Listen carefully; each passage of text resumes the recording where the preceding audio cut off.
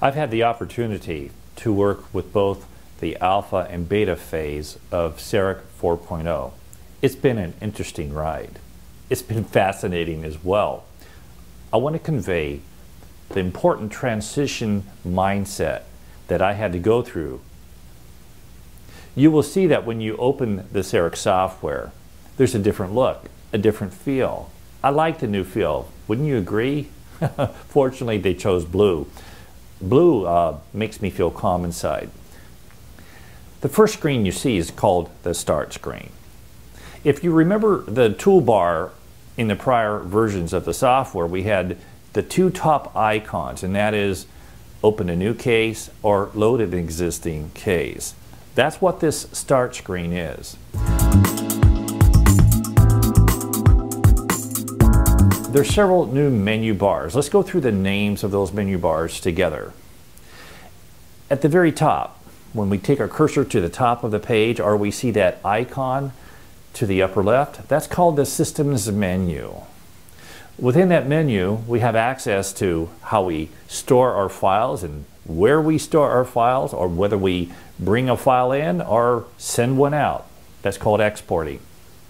To the right of that menu, you'll see some other fascinating features. Now, my favorite is configuration. Within configuration, if you go to what we call parameters, you know, Klim and his parameters thing, that's kind of like the way I sleep at night. I need good parameters in order to be at peace with myself, because I know it makes my CEREC really consistent for me. The good news within the configurations of 4.0, the parameters are featured graphically to describe what each parameter does. For instance, let's look at spacer. By just moving that scale, you can see the impact of the spacer. Or maybe look at marginal thickness. Amazing. Shrona has done an excellent job in the way they've developed the graphic profile in the interface of CEREC 4.0.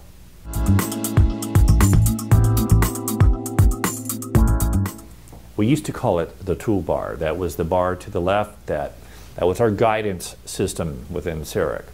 We now have a new name. It's a new relative. It's called the phase bar. You'll notice the phase bar identifies the sequence of operating a software.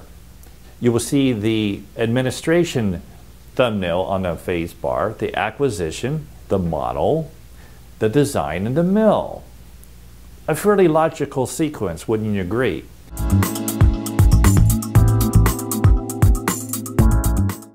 And then at the bottom of the screen within each phase bar window is called the step menu. The step menu describes the features, the tasks, and other elements of each phase bar screen.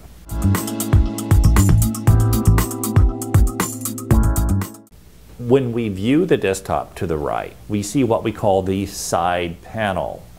Within the model, the design, and mill phase bar screen, you'll see various icons, such as how do we orient the virtual die on the screen. That's been there for a long time. Now it's really smooth. We have other options. We have analyzing tools. We have display objects, various ways to turn various dies and various layers on to make sure they all mix together, even when we're working on both arches. That's there. On the acquisition page, when you take your cursor down to the bottom of the page, it opens another layer. That's called the image catalog. That pretty much does it. In other words, there's not a lot to learn here, but it is a new culture. And what we want to do now is walk you through a case and use each phase bar screen to demonstrate how easy this software is, how efficient the software is, and how it's going to make your life, and it's already made my life, better. We'll talk about some of the philosophies of when we're doing multiple restorations, when do we mill? Hey, we have to think about time and sequencing. We're clinicians. I'm in the dental trenches just like you folks are. I operate a full-time practice. And when I'm in my practice, I'm moving. And I'm always thinking, how can I optimize the way I do my dentistry, particularly using CEREC, so we're done in a timely manner. There's a culture within 4.0. We're going to have that conversation before we're done with this video series.